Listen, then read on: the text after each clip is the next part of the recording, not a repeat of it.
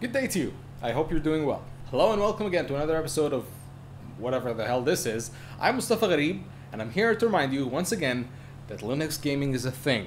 Maybe I don't say this much, but I'm the proud cat brother of two adorable cats, Wiki and Boosie.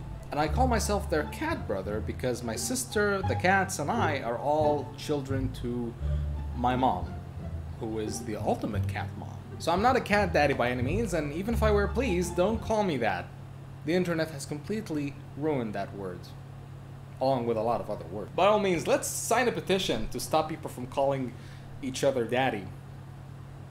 No, I'm serious. No, I'm 100% serious. We need that to happen. The daddy epidemic needs to stop! As a fellow cat lover and gamer, I was as hyped up as 60,000 other cat-loving gamers who awaited the release of the most anticipated game of the year. Or maybe just this month, to avoid exaggerating. Stray, a game made by French indie developers B12 Studios and published by Annapurna Interactive. And because some of you might have thought the previous episode of whatever the hell this is was too on the nose, I decided to show you how my first hour of gameplay went. No spoilers, no exposition dumps, just my first impressions of the game, which are all by far positive. Speaking of positivity, you're probably thinking, oh, it's a cute cat game, this is gonna be a very wholesome, fun game that I can enjoy. Well, you got half of it right, but this game is going to place you between heavenly moments where you can enjoy your time vicariously living through a cat, or moments coming from the seventh circle of hell where you as a stray cat need to survive. Need I remind you that the game's name is Stray and not House? You need a strong conflict to make a good story-rich game, and in that domain, Stray delivers. Basically, as you may have inferred from the trailer, your feline protagonist finds itself stuck in a cyberpunk city, and in this city, he or she, nobody really has a clue. I mean, it would also be weird if they draw genitals on the cat. I'm looking at you, Rockstar, with your horse balls. You can try and sue me, but joke's on you. Because I'm broke. So it's a male cat because he was based on two actual male stray cats, Murtaugh and Oscar. That's pretty heartwarming. In this city, the cat finds itself the savior of the robot citizens of a neon-lit slum. And what does he save them from, you ask? An army of slimy, creepy, red-eyed Yeah, they're called jerks. Wanna know how I feel about them? You take the Z, replace it with an H, and you get That'll also be how you feel about them. And there's a lot of other feelings you'll feel about these little shits, none of them positive. And if that says anything about the game, it's actually pretty great. Now when it comes to the rest of the game, you can do almost anything a cat can do. You can sleep in real time. The game really doesn't care how long you let the cat sleep, and it actually rewards you with an achievement if you go over an hour. You can scratch carpets, sofas, and even doors. And the latter sometimes prompts the people living behind these doors to let you in. You can do a lot of cat parkour, jumping on rooftops, air conditioners, rusty pipes. You can even push stuff off to the ground, as a cat does. And now I kinda understand why they do that. Because, as my observations conclude, it's apparently quite fun to watch stuff fall off the edge and into the ground, or the abyss. Am I a cat? You can also, you know, press a button to meow. Funny how I didn't mention that before, you know? Yeah, I definitely didn't buy the entire game just for that.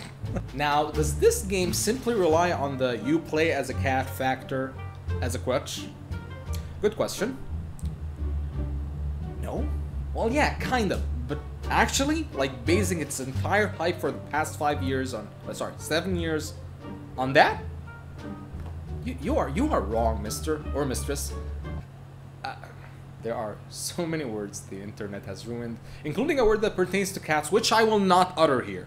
Maybe take me to Mordor and you'll find that, on second thoughts, no. You know, this Tolkien reference is over. Jokes aside, best 26 bucks I've ever spent. That's to say it's really worth buying. I'm also impressed that the game looks this good. With 6 gigabytes of file size and conveniently affordable system requirements, it packs so much into it. Not necessarily a large open world or a lot of levels, but yeah, by the way, this game doesn't take too long to beat. But simply the fact that B12 decided to take this small patch of map and make it look so intricate, so huge, and so alive, that you can get very easily immersed into it and never want to get out. Although it kinda irked me that the robots had almost the same reactions to everything, which I guess is okay because I don't think that really affects the quality of the game or anything. What I'm saying is at least each robot reacts as per their characteristic function in the game. Whether it's Marus the musician, Elliot the programmer, or the adorable granny who sews clothes for the entire slum, you get what I mean. So am I recommending this game? Let me rephrase that. Am I literally saying that this game is the perfect investment and it would be a fatal mistake not to buy it? Because if you don't, you'll miss out on every good feeling in life? Well, not really, but you know, give the game a try. It's amazing. I don't think at all that this game was overhyped. On the contrary, it lives up to its hype quite nicely. In a way, it really is a testament to how larger maps, longer playtime, and being grindy are things that do not a good game make. AAA game companies have not only a page to borrow from indie developers, but a whole book. It really is easy to figure out what makes a game tick and what makes it replayable once you stop milking money from your own player base. Not that I don't own any EA games or anything, but just a reminder that Electronic Arts meant to stand for something before everything went to shit there. B12, on the other hand, did a great job, and landing the title of top-rated game on Steam, at least for a while, is a well-deserved achievement by such a passionate and dedicated group of developers. That also includes the cats. You have all given humanity a great gift, and I, on behalf of humanity, thank you for this gift. I can't wait to see what B12 will surprise us with next. It doesn't have to be another cat game, you know, but with what I've seen in Stray, I'm quite hyped for what they're going to come up with next. That's all for today. I hope this video was informative enough, and I do hope that if you play Stray, you support the developers by paying for the game. I'm definitely not condoning piracy, but you know, you can go ahead and pirate the game, I'm not your dad. But paying for the game directly supports the developers, and I believe any less than that would not be adequate gratitude for all the effort that they have made. Anyway, thank you for watching. I am Mustafa Gharib, and I will see you in the next video. Peace.